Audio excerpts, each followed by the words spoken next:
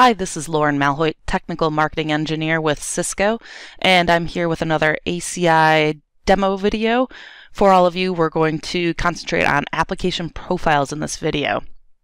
Now, if you're not sure what an application profile is, go back and check the overview on application profiles in this same YouTube channel.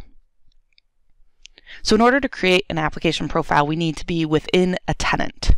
So I'm going to double click on my tenant here. And I see that I get all of this.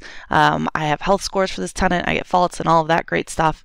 And over on the left in this tree, I can expand application profiles. I see that I already have a tenant created, but I'm going to create a new one by right-clicking and selecting Create Application Profile. Now the application profile is really just a container for what we talked about, the endpoint groups, the contracts, and service graphs. So I'm going to give it a name, and the name is going to be WordPress. Because maybe I'm creating a WordPress application which has some web servers, some database servers, etc. I'll click Submit, and now I have my WordPress application profile. I'll click on that, and you can see I can create EPGs from the right-click menu, or I get this neat drag-and-drop canvas over here on the right, and I can just drag and drop a new EPG down here. Now, we said we'd have some web servers, so I'm going to create a web EPG. I can give it a tag. Tags come into play when we create contracts, and they allow us to either allow or deny traffic, basically. I can specify quality of service. I can turn on intra-EPG isolation, which we'll talk about in a future demo. One thing I do have to specify here is the bridge domain. I've already got some bridge domains created. I'll use that, but I could also create a bridge domain from this menu. And I could select a monitoring policy for things like notifications and alerts that I would have already created in my admin tab. So I'll go ahead and click OK. And now I have my web EPG. Now I'm just going to quickly create a database EPG. And select a bridge domain and click OK.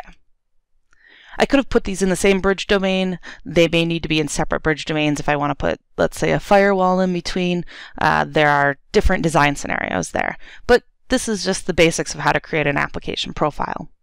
So now I want to drag and drop a contract between these two. Now remember, ACI is a waitlist model, meaning no endpoint in my web EPG can talk to an endpoint in my database EPG by default. I have to create a contract to allow that. So I have my consumer EPG, my provider EPG. Right now it's bidirectional by default. I can create a new contract or choose an existing contract, meaning if I've already created a contract for two other EPGs that I just want to reuse, or if I have some generic contracts like web or like common services, DHCP, DNS that I want to use here, then I can just choose that existing contract. But right now, let's see how to just create a new contract. So I'll call this web. And the no filter allow all traffic really means it's kind of like an any rule. We're going to allow everything. So I'm going to uncheck that and actually specify what I would like to allow. So I'll click the plus sign and give it a name.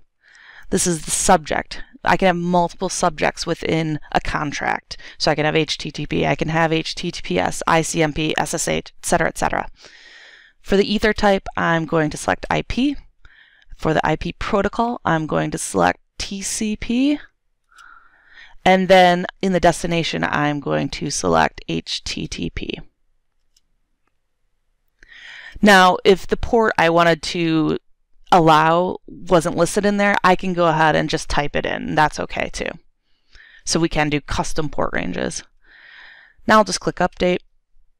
I have my contract created. I could specify a service graph, but I'm not going to do that today. I'll do that in a future video. And then click OK. Now remember to click Submit here. That's very important, or else when you navigate away from the screen and you come back, your application profile will be a blank slate again. So make sure it looks all clean and nice. That means you've clicked submit and you're all set to go. And now I have an application profile for my WordPress application. I have a web EPG and a database EPG and a contract between them that allows HTTP. And that's all there is to it. Thanks for watching and stay tuned for more videos.